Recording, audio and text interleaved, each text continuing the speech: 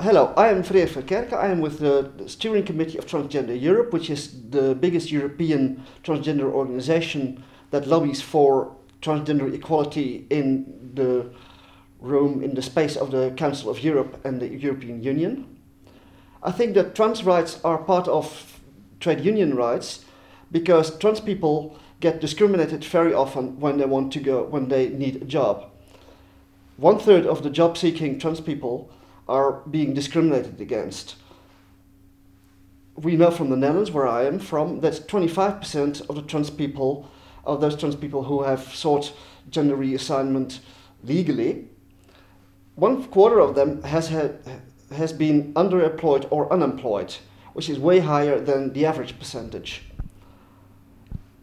Getting a job, being able to work well in your job, is an employee's right, is the right of a worker. Trade unions represent these rights, surely when the worker cannot do it on their own.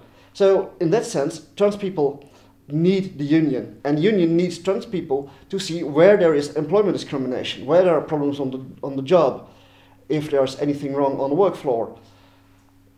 The union cannot do that without trans people, and we cannot do it without the union. So we need each other, and we should work with each other and fight for each other's rights. Thank you.